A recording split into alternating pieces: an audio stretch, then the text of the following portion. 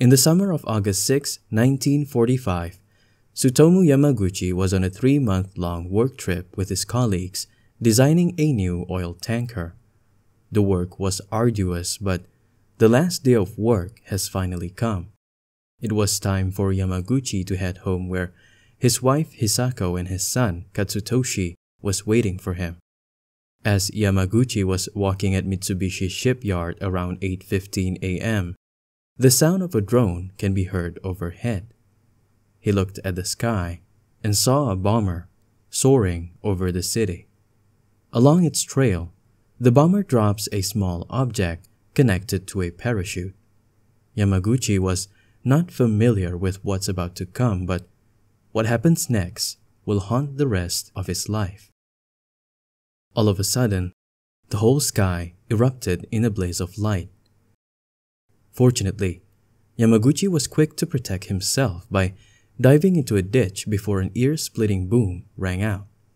The shock wave that accompanied the bomb sucked Yamaguchi from the ground, spun him in the air like a tornado, and sent him hurtling into a nearby potato patch.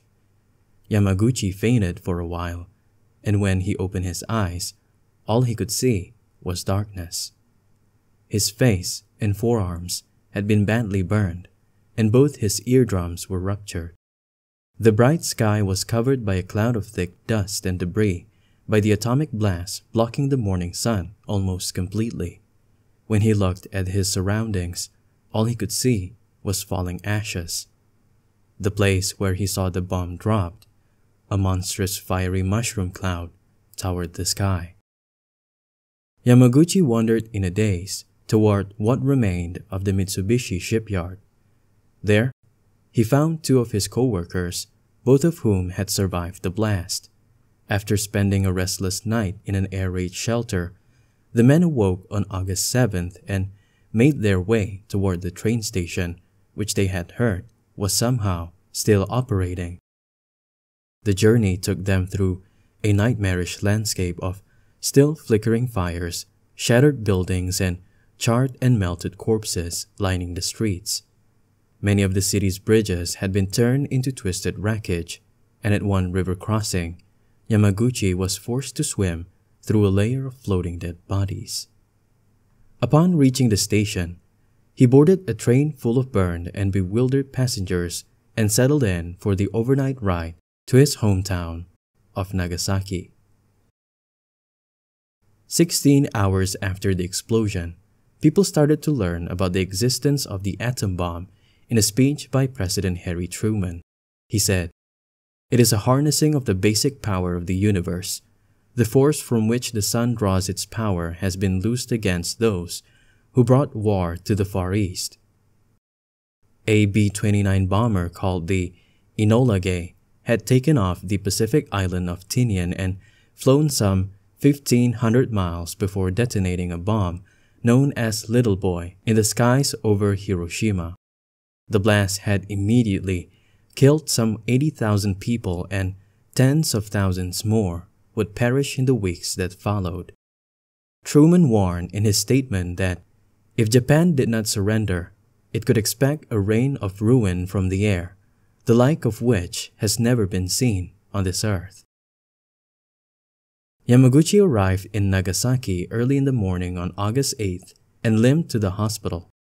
The doctor who treated him was a former school classmate, but the blackened burns on Yamaguchi's hands and face were so severe that the man did not recognize him at first.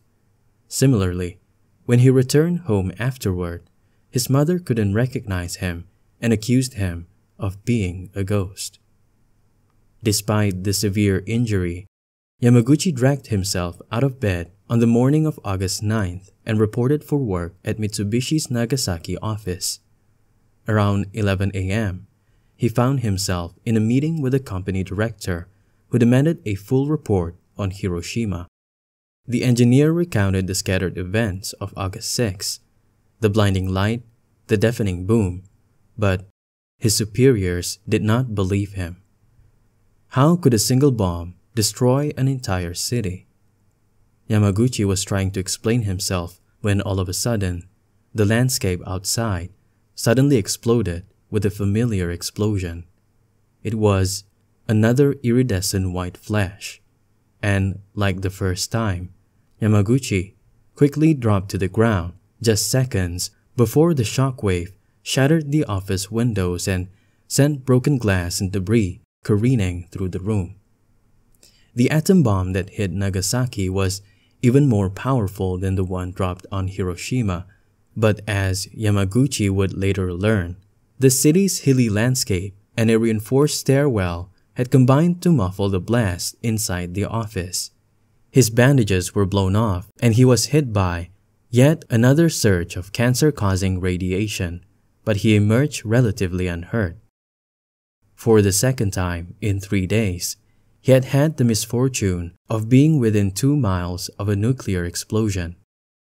After fleeing from the skeleton of the Mitsubishi building, Yamaguchi rushed through a bomb-ravaged Nagasaki to check on his wife and son. He feared the worst when he saw a section of his house had been reduced to rubble, but he soon found both had sustained only superficial injuries. His wife had been out looking for burn ointment for her husband, and when the explosion came, she and the baby had taken refuge in a tunnel. It was yet another strange twist of fate. If Yamaguchi had not been hurt at Hiroshima, his family might have been killed at Nagasaki. In the days that followed, Yamaguchi's double dose of radiation took its toll. His hair fell out, the wounds on his arms turned gangrenous, and he began vomiting incessantly. He was still languishing in a bomb shelter with his family on August 15th, when Japan's Emperor Hirohito announced the country's surrender in a radio broadcast. When Yamaguchi was asked about the decision to surrender, he said, "I had no feeling about it. I was neither sorry nor glad. I was seriously ill with a fever, eating almost nothing, hardly even drinking. I thought that I was about to cross to the other side." Yet, unlike so many victims of radiation exposure, Yamaguchi slowly recovered and went on to live a relatively normal life. He served as a translator for the U.S. Armed Forces during their occupation of Japan and later taught school before resuming his engineering career at Mitsubishi. He and his wife even had 2 more children in the 1950s, both of them girls. Yamaguchi dealt with the horrific memories of Hiroshima and Nagasaki by writing poetry, but he avoided discussing his experiences publicly until the 2000s, when he released a memoir and became part of the movement of the anti-atomic weapons. He later journeyed to New York in 2006 and spoke about nuclear disarmament before the United Nations. Having experienced atomic bombings twice and survived, "It is my destiny to talk about it," he said in his speech. It is believed that some 165 people may have experienced both attacks, yet Yamaguchi was the only person officially recognized by the Japanese government as Niju Hibakusha, or twice-bombed person. He finally won the distinction in 2009, only a year before he died at the age of 93.